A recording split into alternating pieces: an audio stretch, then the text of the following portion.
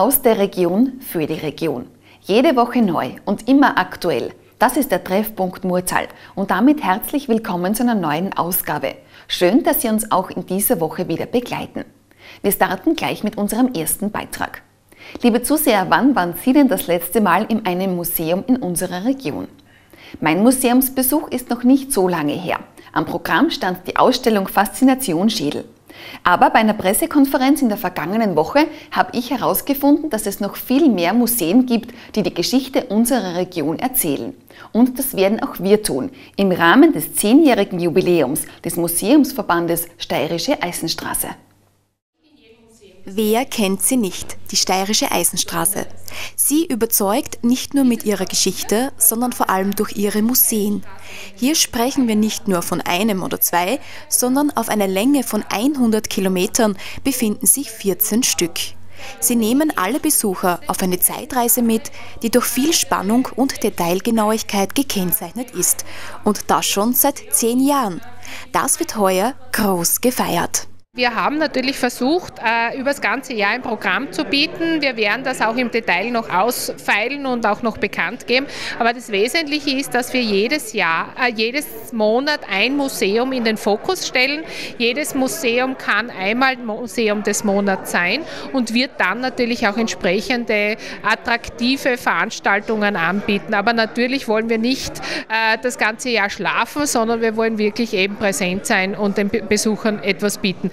Also in diesem Jahr lässt es sich keiner der 14 Museen nehmen, den Besuchern ein großartiges Programm zu bieten.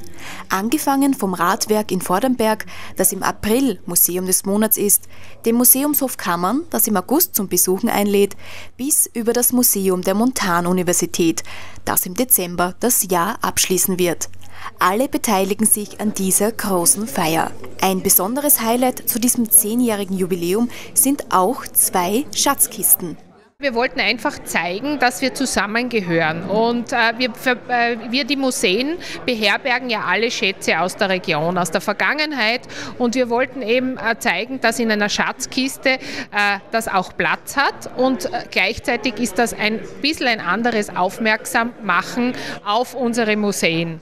Wer zu den einzelnen Museen oder den Terminen mehr erfahren möchte, ist eingeladen, der Homepage www.eisenstraßenmuseen.at oder vielleicht sogar gleich den einzelnen Museen einen Besuch abzustatten.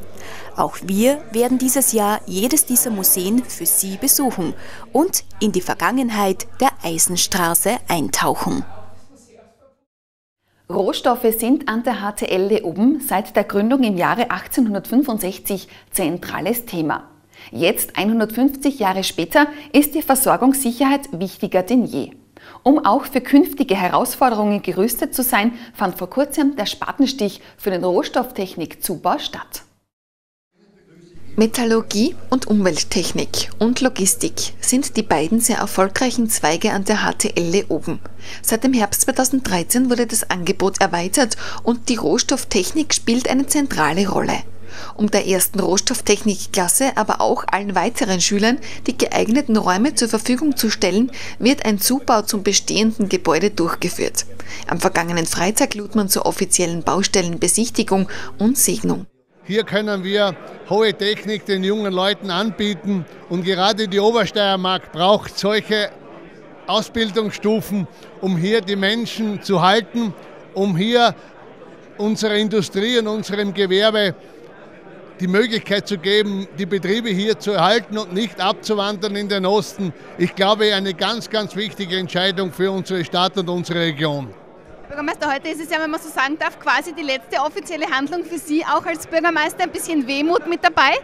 Das ist so, wenn man 20 Jahre mit Herzblut eine Stadt verändert und ich darf allen danken, die mitgeholfen haben, dieses neue Leoben zu schaffen, ist ja nicht nur für die Stadt, ist ja für die ganze Region und hier müssen wir weiterbauen, dass eben die Murmürzachse, die Städte, die hier aufgefädelt sind, weiter ihr Publikum halten kann und hier hohe Technik angeboten wird, dann bin mir sicher, dass die Wirtschaft uns weiter Wohlstand bringt und die Bevölkerung hier bleibt.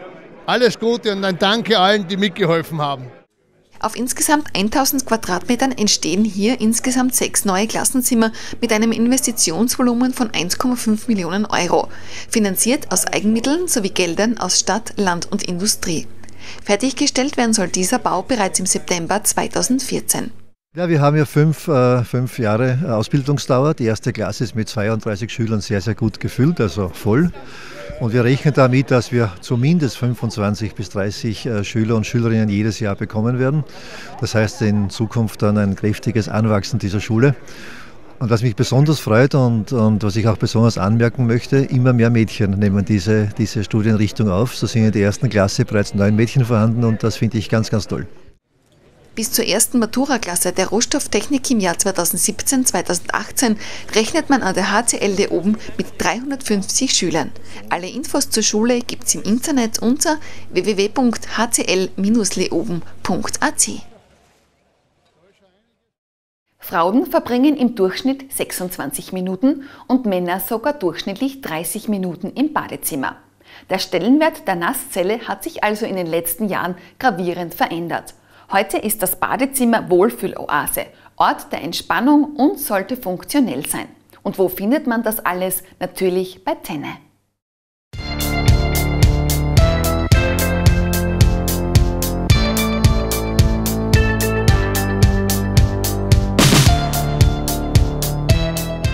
Top-Qualität, herausragendes Design sowie individuelle Kombinationsmöglichkeiten. Das bieten Badezimmermöbel aus dem Hause Tenne.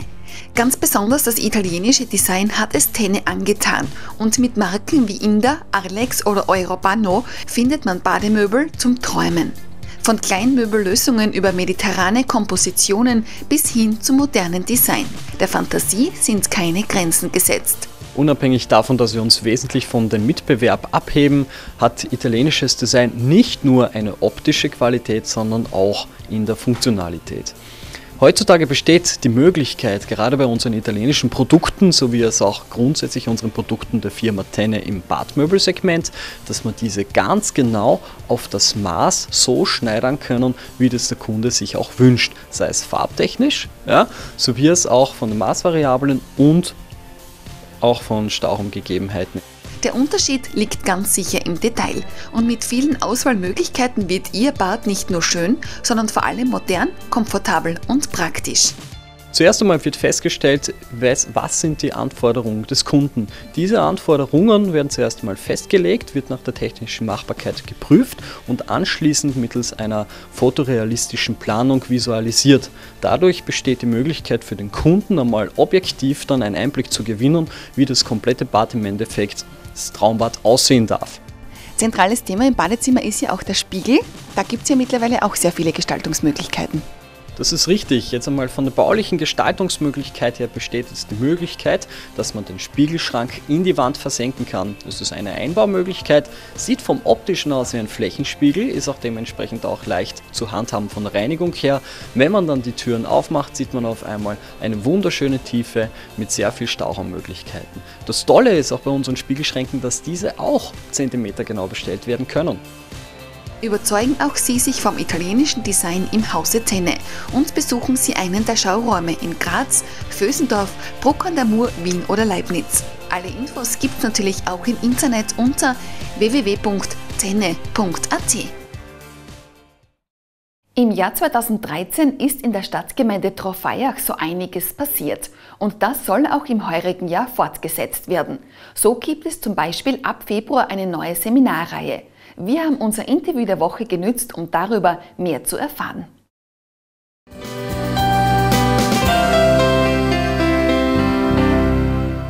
Sie ist die Ansprechperson für eine neue Seminarreihe, die hier in Treffpunkt ab Februar starten wird. Und was sich genau hinter dieser verbirgt und noch vieles mehr, erfahren wir heute in unserem Interview der Woche. Und somit ein herzliches Willkommen und schön, dass Sie für uns Zeit gefunden haben, Frau Monika Brottrager.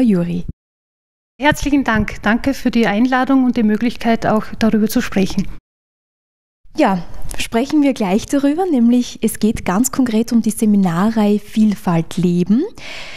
Ja, jetzt denke ich mir, ein Begriff, der sehr viel umfasst und was genau kann man sich jetzt vorstellen, was verbirgt sich dahinter? Dahinter verbirgt sich die Möglichkeit, dass Menschen sich in einer persönlichen Auseinandersetzung mit Menschen aus unterschiedlichsten Kulturen begeben.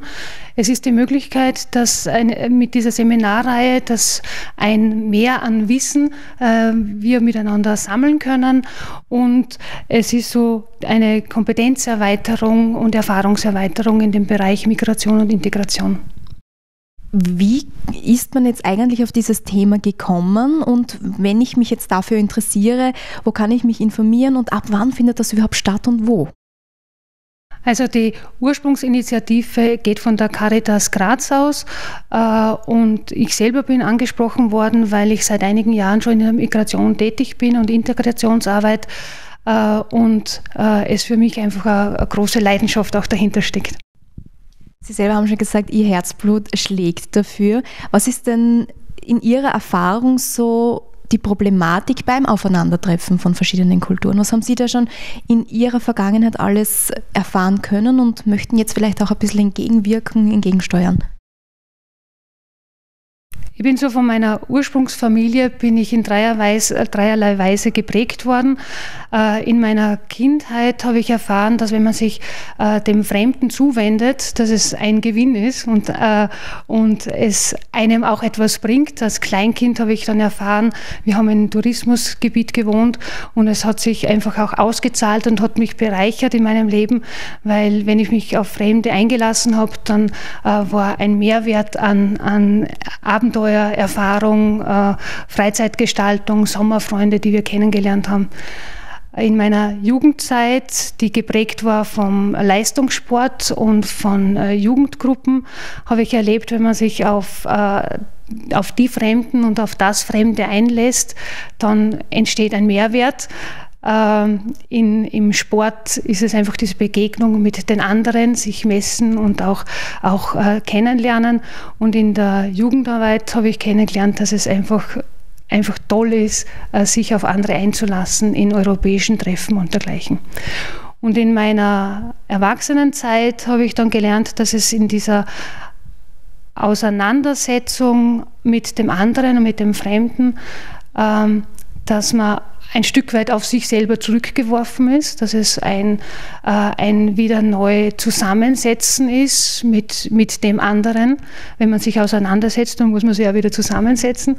Und man muss auch sein eigenes Weltbild, Menschenbild, Gottesbild, wie auch immer, wieder neu zusammensetzen. Und das bringt einen Mehrwert an Erfahrung und an Lebenswissen, und es wirft einen noch einmal auf einen eigenen Stand zurück, was will ich von dem, was ich habe, positiv behalten. Man kann sagen, so Ihre Erfahrungen sind sehr positiv, weil Sie sich darauf eingelassen haben mit dem Fremden und das Fremde. Aber was könnten Sie denn jetzt so ganz kurz mitgeben für jemanden, der sich jetzt sagt, okay, ich möchte es probieren, aber ich traue mir nicht so richtig. Was ist denn so ein Tipp von Ihnen? Wie geht man das am besten an? Indem man es einfach tut. Meine Erfahrung ist, dass auf beiden Seiten wir und die sogenannten Ausländer im besten Sinn des Wortes aufeinander zugehen wollen und das Beste füreinander wollen. Und aufgrund der verschiedenen Prägungen von den Kulturkreisen ist das, was ich als Österreicher bestmöglichst tun will, nicht das, was in einer anderen Kultur geprägte Person ist. Und wir haben in den Gesprächen mit unseren tschetschenischen Freundinnen und Freunden einfach die witzigsten Erlebnisse schon gemacht, dass es einfach Dinge gibt, die in ihren Kulturkreis gehören und für uns ganz nicht selbstverständlich sind und wir einfach drüber lachen, weil es witzig ist einfach.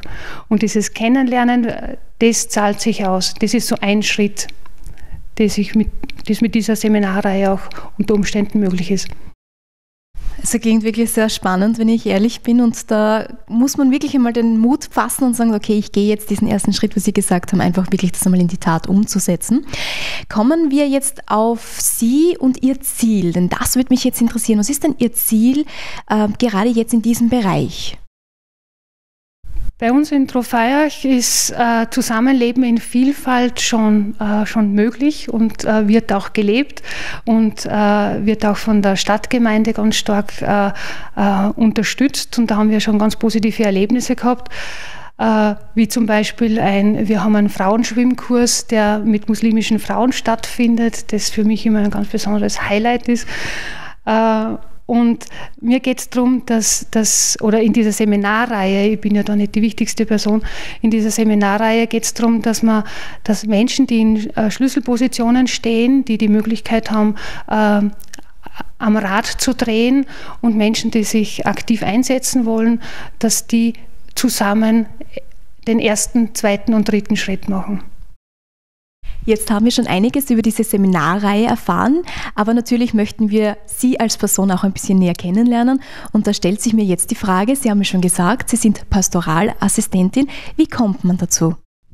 Ja, in meiner Jugendzeit habe ich Pastoralassistenten und Assistentinnen kennengelernt und ich habe dann gemerkt, dass das der richtige Beruf für mich ist und habe mich dann auch in der Diözese gemeldet und da hat es dann die Ausbildung gegeben zur Pastoralassistentin und auch Religionslehrerin. Ganz einfach. Jawohl, es ist ein einfach schöner Weg. Und was machen Sie, wenn Sie jetzt nicht gerade ein Seminar planen oder jetzt für die Pfarre tätig sind? Was machen Sie in Ihrer freien Zeit? In meiner freien Zeit versuche ich, möglichst viel draußen zu sein, Sport zu machen, das heißt wandern zu gehen, beziehungsweise schwimmen zu gehen mit meinen tschetschenischen Freunden und Radfahren, Berggehen und die Zeit mit der Familie zu genießen. Also ein rundum perfektes Angebot, wenn man sagen kann, von Wandern bis über zum Radfahren, bis über das Element Wasser darf auch nicht fehlen. Das ist der Vorteil, wenn man in Treffpunkt wohnt. Da gibt es nämlich sehr viele Möglichkeiten, das Leben zu genießen. Sehr schön.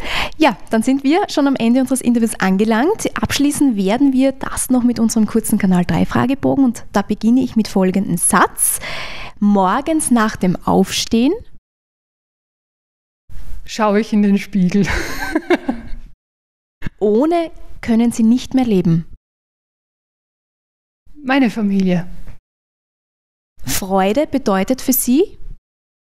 Das erlebte Teilen. Und abschließend 2014 soll für Sie? Ein gelingendes Miteinander sein. Dann wünschen wir all das und noch vieles mehr. Viel Erfolg bei Ihrer Seminarreihe, dass viele diesen ersten Schritt wagen. Wir sagen danke für Ihre Zeit und ja, einen schönen Tag noch. Herzlichen Dank. Ihnen auch. Wiedersehen.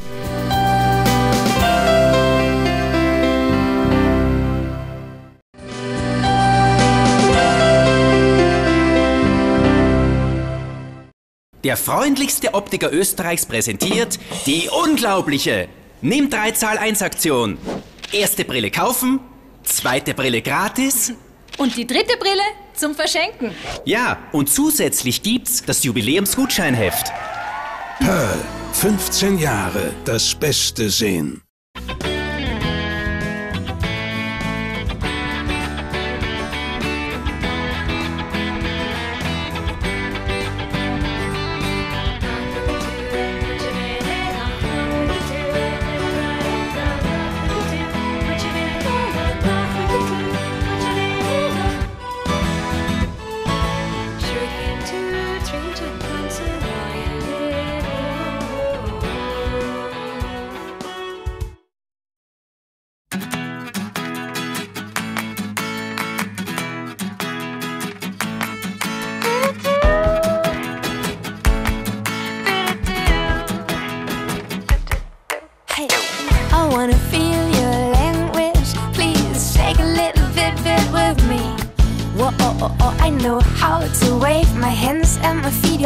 Hier bildet sich mehr als nur Wissen.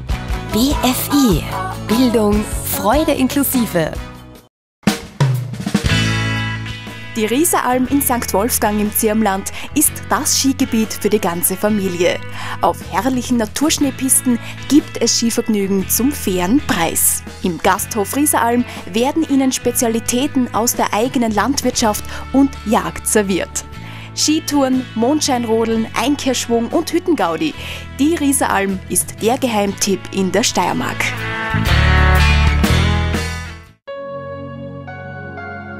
Das Bad zum Leben. Tenne. Die Lieblingssteirer. Kreisberg und Lachtal. 2 Berge, ein Skipass. Karven und Baden auf den schönsten Pisten weit und breit. Kreisberg und Lachtal, die Lieblingssteirer. Die Lieblingssteirer. Galalifte, Ihr Skigebiet mit Skischule, Skiverleih und Nachtskifahren. Einfach spitze. Alle Infos unter www.galalifte.at. Galalifte, Ihr Skigebiet. Einfach spitze. Das Bad zum Leben. Tenne. Wo findet man die neuesten Trends? In der City, wo sonst? Alles, was jetzt angesagt ist, für Sie und ihn und für die Kids. Die besten Marken, die größte Auswahl von Mode, Schuhen über Accessoires und Beauty bis hin zu Elektronik und Spielwaren. Für jeden Geschmack, jedes Alter und für jede Geldbörse. In der City? Wo sonst? Leoben City Shopping, das größte Shoppingcenter der Obersteiermark.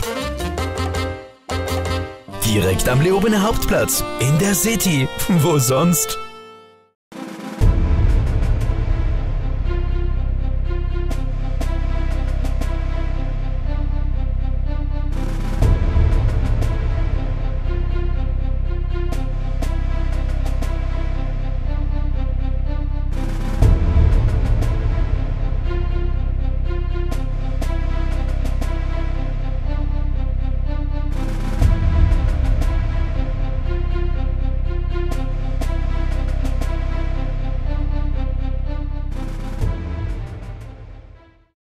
Den richtigen Internetanschluss noch nicht gefunden? Wie wär's mit Fiberspeed 20, der Internetanschluss für den täglichen Gebrauch? Zu langsam? Wie wär's dann mit Fiberspeed 40, der Highspeed-Anschluss für Multimedia-Anwender? Immer noch zu langsam? Wie wär's mit Fiberspeed 60, der Multimedia-Anschluss für den Power-User und Gamer? Noch zu langsam? Wie wär's dann mit Fiberspeed 100, der schnellste Highspeed-Internetanschluss in Ihrer Region? Fiberspeed, das schnellste Internet im Eichfeld. Auch wenn wir jetzt noch mitten im Winter feststecken, wird es doch schon langsam Zeit, um an den Sommerurlaub zu denken. Und wir stellen Ihnen jetzt einen absoluten Reiseprofi vor, Detur Austria. Jetzt gibt es besonders für alle Familien ein grandioses Angebot, aber mehr dazu sehen Sie im folgenden Beitrag. Raus aus dem Hamsterrad des grauen Alltags, rein in den Urlaub.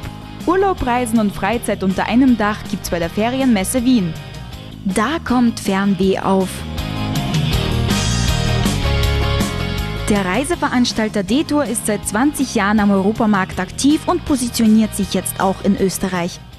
Wir bieten die Türkei an. Das macht eigentlich die Hälfte unseres Gesamtportfolios ungefähr. Aber auch Griechenland ist im Programm. Da bieten wir die Inseln Kreta, Rhodos und Santorin an.